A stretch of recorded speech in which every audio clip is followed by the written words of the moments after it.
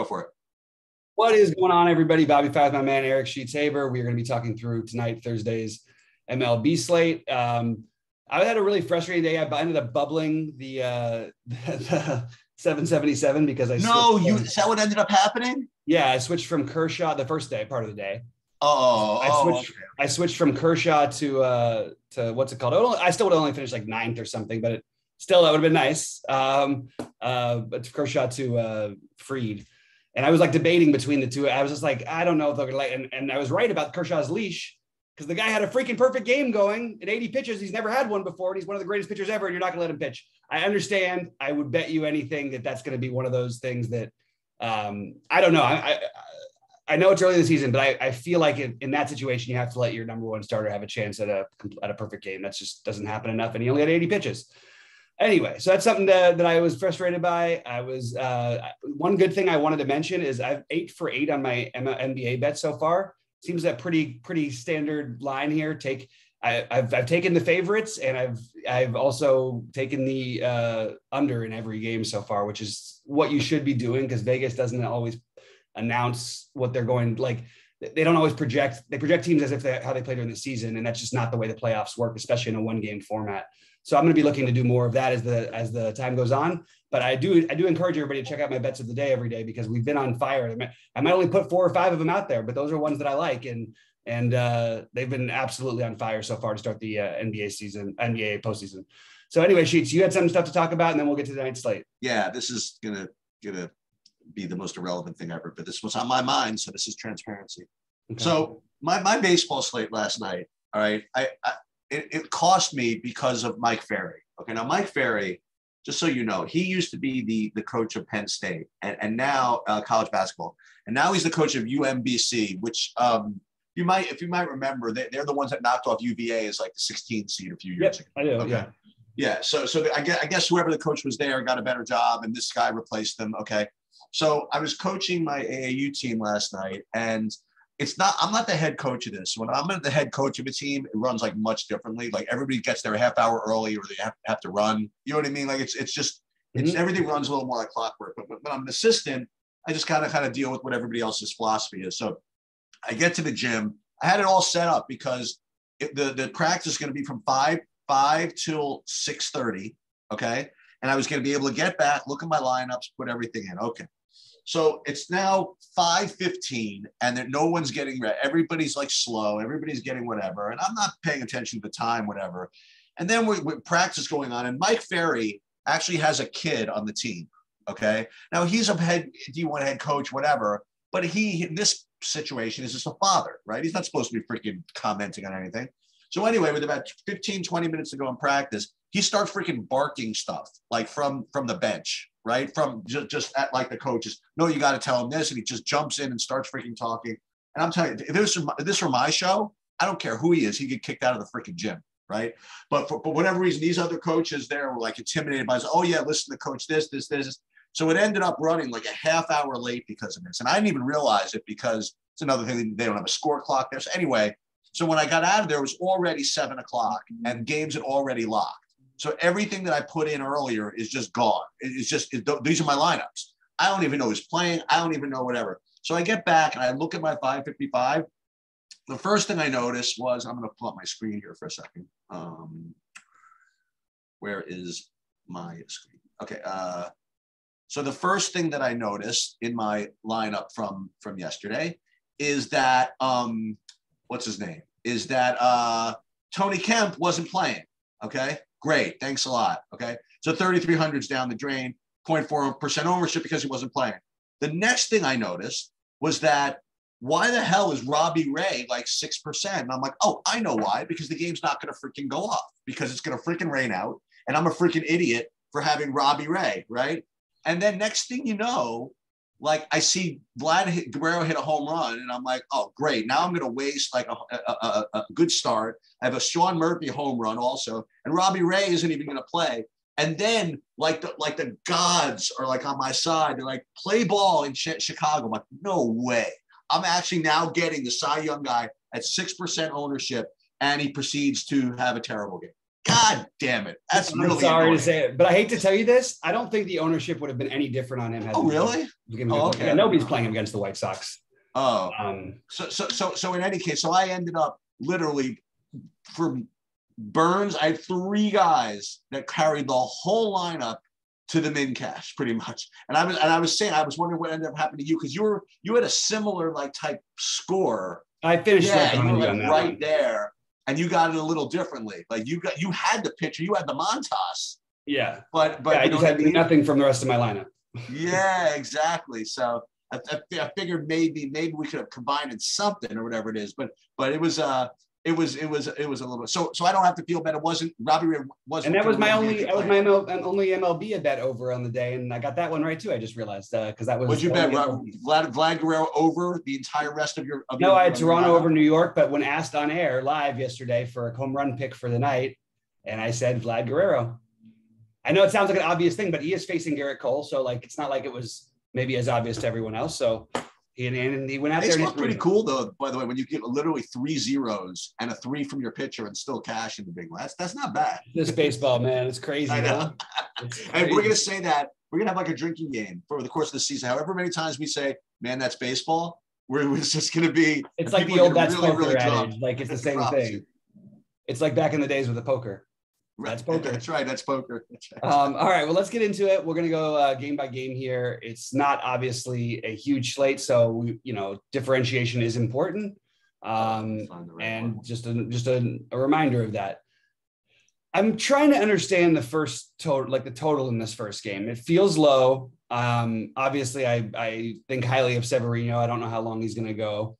As a real pitcher, but it feels like a low total for 2 really, really good offenses, which I'm wondering by the end of the day if people are going to play this, because if they're not going to, I probably will consider it on this slate. And from the hitting side, yeah, okay. Because I think Gausman, you could make a good argument for him. I think you can make an argument for Severino. I'm a little surprised that Severino is not getting any ownership at all, at least in the early projections. I know he only pitched three innings his first time out, and I guess that's why, but there is an outside chance they stretch him, and he's 7,400. It's just worth considering. But he also has a 4.5K prop versus Gausman, who has a 5.5K prop at 1,100 more, and he's supposed to be 40% Gausman, and I see like 3% Severino. So I know it'll probably change throughout the day. Just kind of thought it was worth noting. And I just, so that's my sort of attitude towards this game is I think that I will take some shots in this game if no one wants to play it. And otherwise, if it was a big slate, I don't think I'd be overly interested. How about you, Sheets? Yeah, I'm coming up right now. Again, I didn't realize how small a slate it was when I ran all my stuff. It's so funny. Only because I'm like looking at the slate here now do I even notice. I'm currently getting on DraftKings Severino is kind of as the 3rd best pitcher. Again, but I didn't know that he might have innings limitations. Is that what you're? You just assume everybody does. Okay. So it's not like something specific to him. He pitched 3 innings in his first start. Okay. Oh, okay. Well, if that's the case, I'm probably going to stay away. If he pitched 3 innings, what is he going to get now? 4? I mean, like I don't know. It's no, it's not the way it always works though. Sometimes they'll do that and then they'll pitch the guy like depending on how it just depends on how the game goes, really. So anyway, I like Severino as like kind of my 3rd best pitcher right now. And I currently wasn't getting to either of these offenses, but I like the idea. Remember on a 6-game slate, you have to have a little more vision. You know what I mean? Yeah, so I mean, look, the Toronto and the Yankees are teams that you can never just say, well, I just can't play any of them. They're always sort of in play. And a 6-game slate, especially when there's going to be, big chalk in Colorado, I imagine, you're probably going to be looking for something else. So, yeah, I'm in there. I mean, I don't really have them right now rated so well, but I can be talked into it. And again, so Severino, I like a little bit. And Gausman is kind of like a 2nd-tier option for me. Well, that's good for you then, because he's going to be one of the most popular pitcher on the slate. Oh, yeah. And by the way, I get the art. Like, I want to say something about Gausman though. Just all right. What did this guy do to Eddie? I mean, I'm surprised he came back here because he finally gets out after his streaky career before in Baltimore and everything. He gets to San Francisco, becomes an all-star, but one of the better pitchers in baseball, and goes back to the American League East. And it just just feels like it could be a recipe a little bit for disaster for him. But I do think overall getting paid, I guess. I mean, what? He's getting paid, I guess. No, I'm sure. I just thought it was interesting to go back to the AL East after really turning his whole career on. Well, here in the next game, we're going to have our most popular pitcher on the slate, which is Ohtani. And Sheets, your old friend, Dane Dunning. What do you think about this game? Yeah, so first of all, I would be remiss if I didn't point out, I might be getting confused, but is Kevin Gausman another guy that made you six figures? I'm pretty sure of that. Yeah. Okay. And was it with Bundy or was it a separate one? I had some big tournaments where they won for me. I can't remember if they were together, but I know that they both have been on, I think, multiple ones, each of them. I do remember the Gausman. But it was before they were anything. It was before they were, when they were like 5,600, right? Yeah, exactly. So Angels against Texas. Yes, I can see why Ohtani probably be the most popular pitcher. I have him rated as the top pitcher. And I also have this is interesting because I have the Angels kind of like one of three stacks I would go to outside of the Colorado game.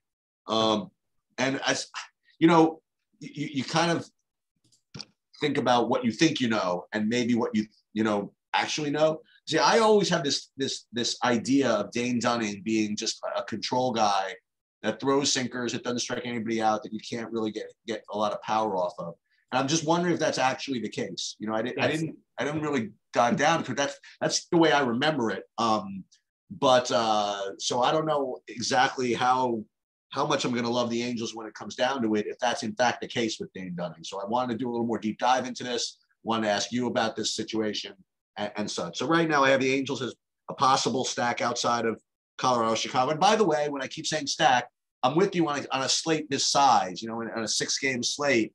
I'm less likely to have just exclusive 5-man stacks, Now I'm have a little more going back to this word, a little more vision with respect to how I'm building. That's where I am in this. And I'm not really getting to Texas from the hitting here. Yeah, and I'm just going to remind everybody one important thing. Like, it is important to note that almost no stacks are winning. Well, some are winning, and like people are like, oh, but look in this single entry, this stack won. I'm like, yeah, because that's a single entry tournament, and 99% of them are playing that way. Right. It's almost impossible for someone else to win. Right. But the winners of the 100K. So few lineups to compete for that role. But even the 777 winner yesterday was not a full stack. So just it's important, especially early in the year. Stacking makes less and less sense early in the year than it does later in the season. And even still, I will argue still that it's the lazy man's way of playing DFS. And I don't agree that it's, I don't think that there's not times where it makes the most sense, but I don't think for it to be an automatic rule for everybody. And if you don't do it, you're an idiot. I just don't agree with that line of thinking. In this game, I think that Ohtani makes the most sense as a pitcher. I think he's perfectly fine. Like, I like him. Always has a little downside because, he can be a little bit erratic, but I do like him, probably the most of any pitcher right now. And Dunning, I think, is in play on the other side. He threw 74 pitches, 5 innings his first time out, could get up to 80 plus, 6,400, just open to thinking about it, not really excited about it. And then one thing is, because Ohtani does blow up, you're not going to get much ownership for what it's worth on the Texas side of things. If you had a lousy starting pitcher out there, that Brad Miller would be like a chalk again at 3,600 or one of the chalky guys. He's not going to be tonight. On the Angels side, it's going to be Trout, and then we don't know what the hell we're doing, right? Like, I don't know. It's hard to stack the Angels when Ohtani pitches. I don't really know who else I'd want to play outside of Trout and Rendon. I think both those guys are great plays, but I don't know that I need to get involved in. I don't know. I'm not interested overall in this as a stack today, which may end up biting me, but not something I'm worried about overlooking right now. There's just better stacks to me. All right, let's talk about Musgrove and Morton. I think Musgrove will be the other highest owned player on the slate by the time it's all sounds about right. Yeah, I got him as rated number 2, which usually means he's probably going to be the second highest owned. That's the way projections work usually. So when I talk about the guys that I have rated the best, it's really not accounting for ownership literally at all. We're going to deal with that, as we get into builds a little later. But I do have Musgrove rated as the second best value on the slate. And yeah, I didn't really. I have Morton rated as kind of a secondary option. And with respect to the hitting, I have this weird feeling I'm supposed to want to play some Atlanta as a leverage off of Musgrove, but I'm just not quite getting to it right now. So for me, right now, it's just kind of chalky, just Musgrove, and that's pretty much it. Yeah, I like both these pitchers. I'm not gonna say I won't end up with a one-off of somebody in this game, but I have no interest in the bats, and I like both pitchers. I prefer Musgrove, but I think you could make a. One thing I'd point out is like people will say they'll look at innings pitched a lot of times. They'll say, "Oh, he pitched this many innings. Oh, he did this," and don't look at the innings pitch. Look at how many pitches the guys throw. Musgrove was incredibly efficient in the last game, and Morton struggled a little bit in the sixth. So I think Morton has a higher cap on his pitches probably than these other guys do, but he's a little more expensive. Just keeping that in mind. I do think both both Ohtani and Morton will throw enough pitches. I just am saying I like the idea of Morton as a pivot, I guess is what I'm saying. Also, everybody's making their second start, so at least they'll be a little bit more extended than the first start. All right, Casey Mize and Zach Greinke. Interesting. I actually think that because of a bad outing and no strikeouts, we're going to give up on Greinke. I might take a shot on Greinke at 6,800. It's I don't know that I'm not going to play Mize today. I kind of like his, I think he's more talented than maybe he gets credit for, but I do think Greinke is kind of interesting. And I also have no argument with either side of the stacks in this game. How about you? Yeah, I do. I have a little bit of interest in Kansas City from the hitting, not at the top of the list, but I have them as one of the non-Colorado teams I want to consider. Greinke, he's if anybody's interested, you Google and look for YouTube videos of like Zach Greinke. You could stay up for like 15 hours like watching Zach Greinke videos. He's one of the like, I don't know, weirdest, coolest, like just most interesting freaking people like to kind of like look at old videos of and interviews. I mean, there's something really, really wrong with him. But then again, there's something probably really like high level about him too. Such a fine line in between that. He's a lunatic, 100%. That distinction. I mean, I didn't want to get canceled for using words like that since I got in trouble yesterday for the other one. But Zach Greinke, look, whenever you have a small slate and you're looking for a pitcher somewhere, and you have Detroit on the other side of it, you can talk me into some Greinke. But he's not certainly one of the top options. But I am getting to some Kansas City right now in my analysis. Yeah, I like Kansas City better than I like Detroit. I think that you have Bobby Witt, you can play cheap at third base. You have Santana, you could play cheap at first if you wanted to go that route. Then you got Benintendi, and then Merrifield is just underpriced, as well as Mondesi being a reasonable price. So all of these guys, I could see their stack at a low cost making a lot of sense. So I'm actually going to put the Royals as a little bit of a possible for me, because I don't really love the idea. I'm sort of interested in the Yankees and Toronto, but that's more of a secondary stack thing. I could see going with a full Royals stack with how cheap they are to combine, maybe in a 4-4 or something like that, or even a 5-man. But I would probably rather do like a 3 or 4-man with the Royals. And I think they make a lot of sense. And I do think on Detroit, I'm going to mention just Javier Baez, I think is a really strong play at 4,700 as a one-off. So Chicago and Colorado, this is going to be the chalk sheet. So what are your thoughts here? So my thoughts are Justin Steele balled out his first start. I mean, he was good. That was one of the, I had him in that game. He's 5,400.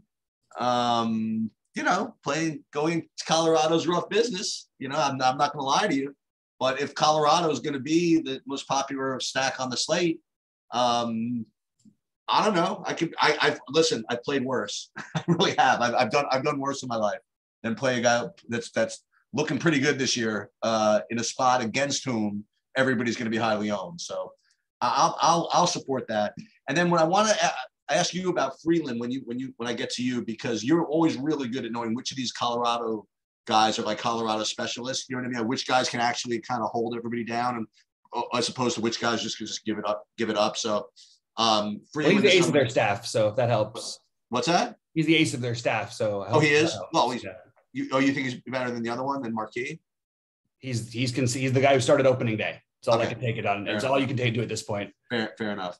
Yeah. So like I said, I mean, it's just not that easy to say. Like, okay, there's cows in Colorado. They're projecting with the highest run total. They're just going to always get there. It just doesn't work that way.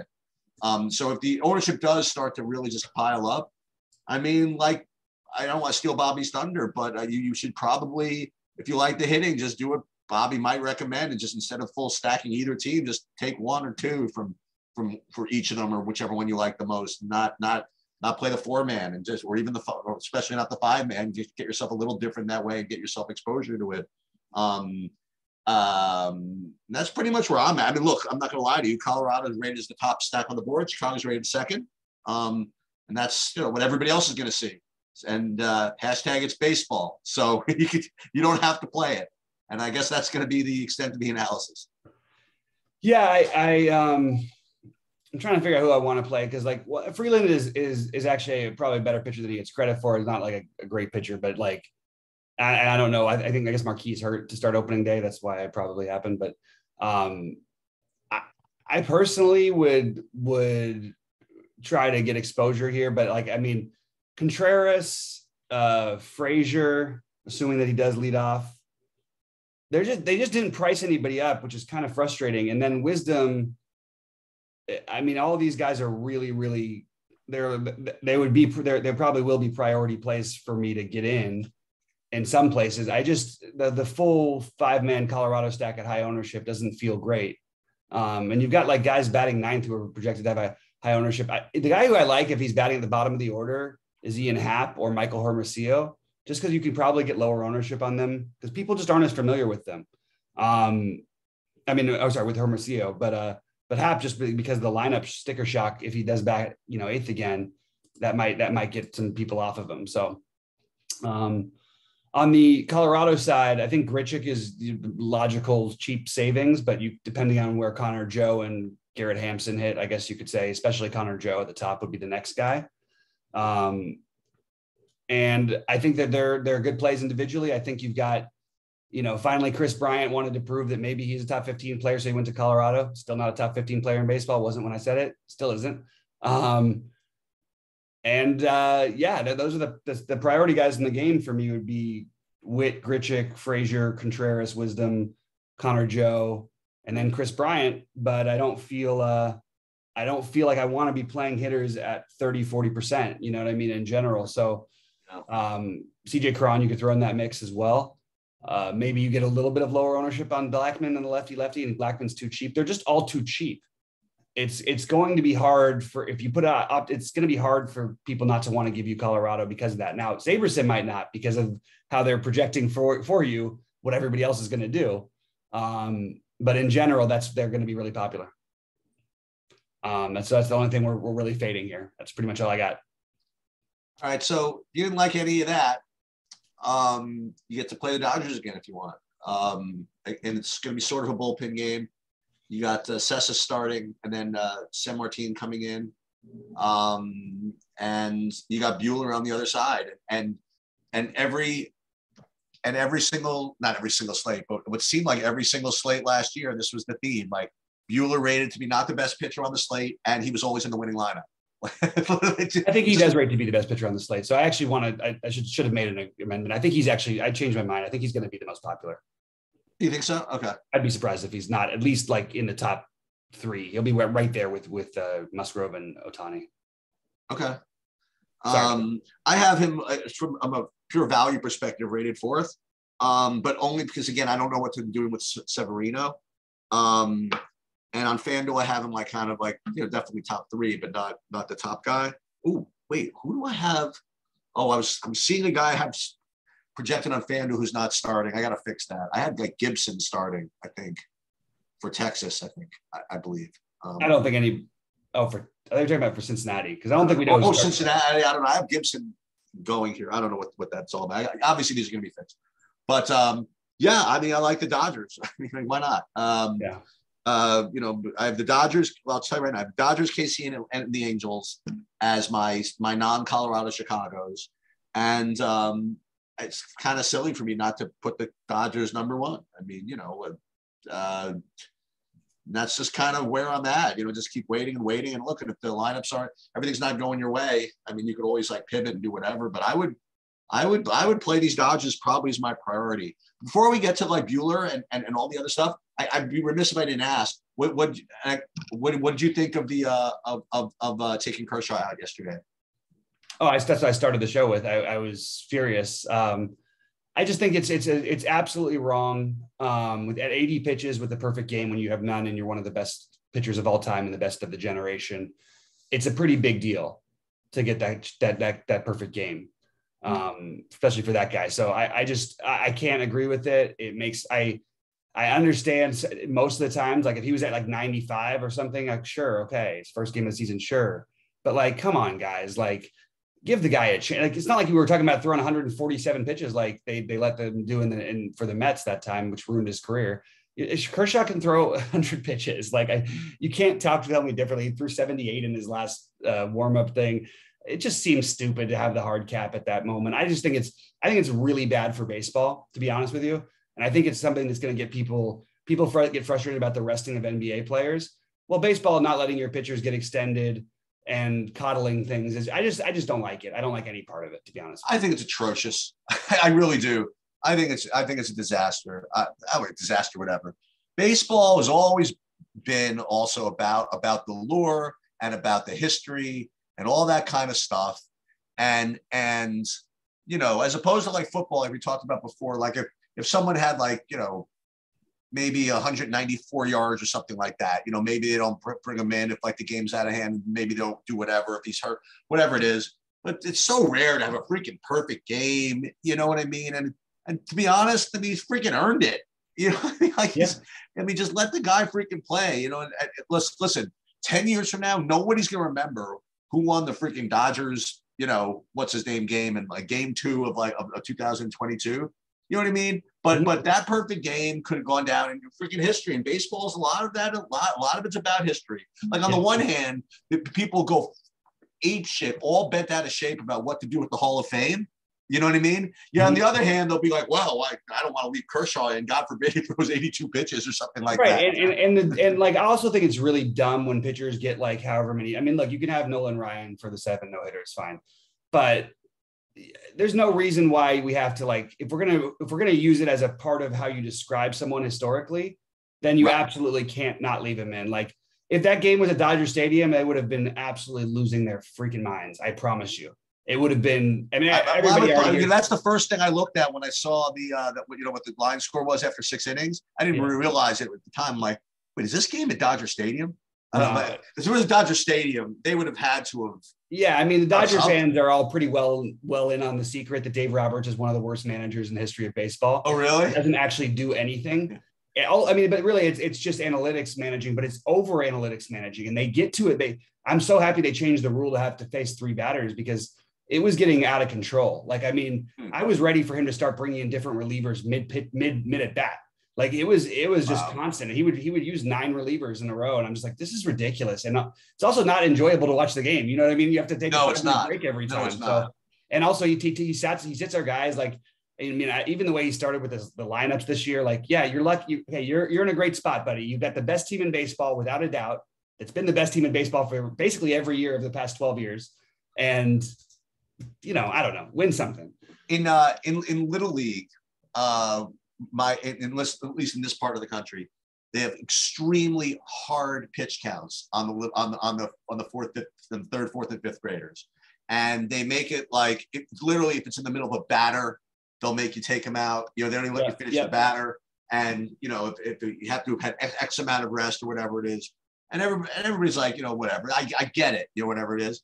But my son, when he was in 4th grade, I want to say 4th grade, maybe 3rd grade, no 4th grade. He was pitching, and it's only a freaking 6-inning game anyway. Okay, he was pitching a perfect game, literally a perfect game, and they were on the last batter, and he threw ball 1, and the opposing manager came out and demanded that he get taken out of the game because of the hard pitch count, right? Mhm. It was like 10-0. Oh, Okay. And they took my son out. It's really ridiculous. that's ridiculous. Oh my God. Yeah. Well, okay. So, I mean, just to highlight today's, so I've got it Bueller. Wait, do you like the Dodgers? Yeah, the Dodgers Okay. are my number one. Okay. You might need to do a wraparound stack if you want to get different a little bit. I mean, my logical ones are the Dodgers, Chicago, and Colorado. Nothing earth shattering. I will use the Royals to get off of a little bit of the chalk. And I'm not opposed to using some bats from the Tigers, but I just don't want to go for the full stack. But the pitchers in order for me are Bueller, Ohtani, Musgrove, Morton. Maybe you could argue for Musgrove or Ohtani. And it's close. But in some of the one-offs or mini stacks, the guys who I'm using, Witt, Grichuk, Frazier, Contreras, Wisdom, Joe, Bryant. And I was looking at FanDuel. FanDuel does start at 6:30 today, guys. So just keep that in mind. And it's the only difference is that you can honestly play 2 games that I don't really have that much interest in playing if you play on FanDuel. So that's just wanted to throw that out there. And I will be here at 6 Eastern. Sheets. Do we know about you? It's a good question. All right. Well, if not, no big I will deal. let you know. All right, let me know, and if not, maybe I can try and get Rhodey on one of these. But it's times, nice and chilled. You know what I mean? And we have. Is there NBA tonight? No, there's no NBA tonight. It's a nice chill slate. I can handle it. No I problem. love it. Good day to not be here if there was one. But I will be live 6 Eastern with you guys, and I'll be in Discord all day. Again, I want to remind everybody to please leave comments in the True DFS support channel. We want to know everything we can do. We're making a lot of changes to the site, as you guys can see regularly, and we'd like to know what you would like to see as what would help you out better. One of the things we're going to be doing, and please DM me about this on Discord. We want to try and get people together, and me and Rhodey are going to do a roundtable session and just lineup review, talk some strategy, sort of general lineup construction. We want to really, try to get into the teaching part of it. And also it helps us as well. So it's that should be great. And then I'm sure we'll have Sheets on there doing that in the future. Just let me know. And once we get a group together, we're going to start doing that once a week. So hit me up in the DMs if you want to be a part of that. Anyway, good luck, guys. Please like and subscribe to the video. For Sheets, I'm Bobby saying we hope one of you guys takes it down tonight.